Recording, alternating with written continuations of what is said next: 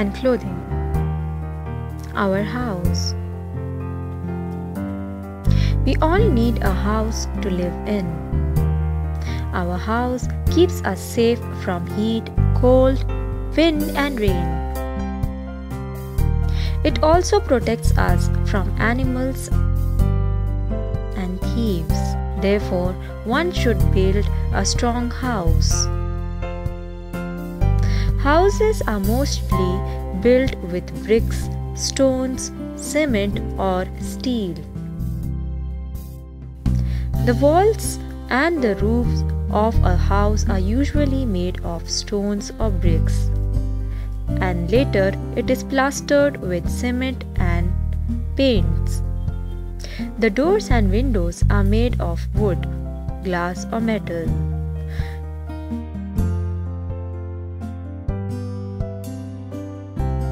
Glass helps to let sunlight in. Floors are usually made up of cement, marble, tiles or wood.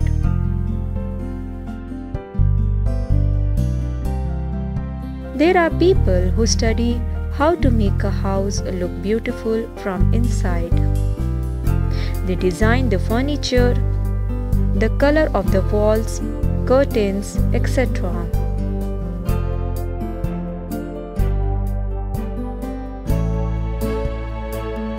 These people are called the interior designers. A good house. A good house should have many windows to let sunlight and fresh air in. It should have open spaces like balconies and verandas to get sunlight and fresh air. Windows should be fitted with grills for safety and with wire meshes to keep away flies and mosquitoes. The entrance door should be strong, with a proper latch and a peephole. A good house should have fresh water supply.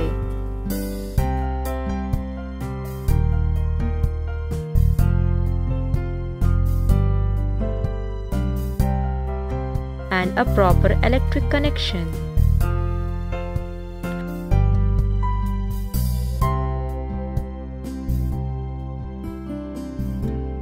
It should also have a proper drainage system.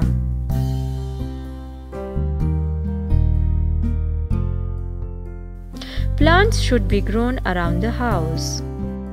Care of the house. The house should be kept clean and tidy. You should also help your parents in keeping your house clean.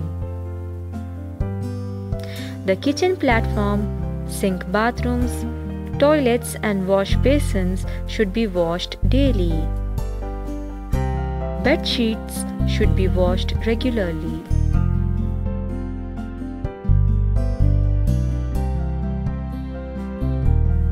Garbage bins should be covered, and it should not be thrown in the house.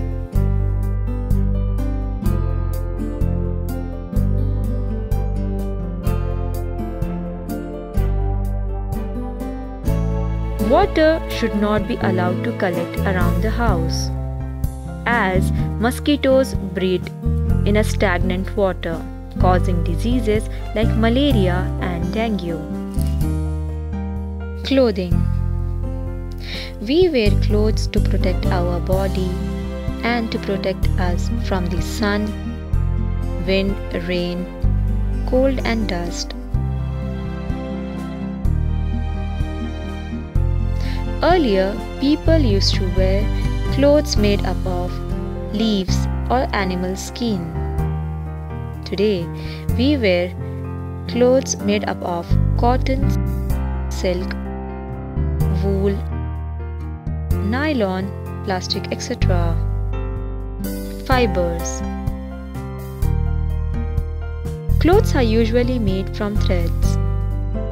To make threads, we use very thin thread-like materials called fibers.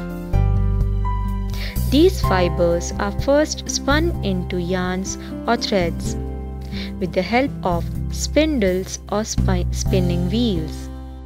The threads are then woven into cloth with the help of hand looms or weaving machines.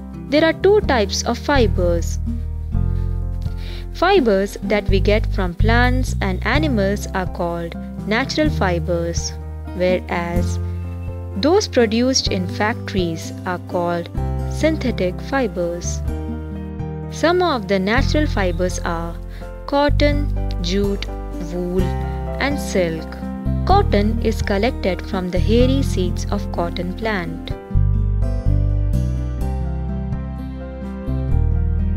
Jute is produced from the stem and outer skin of the jute plant.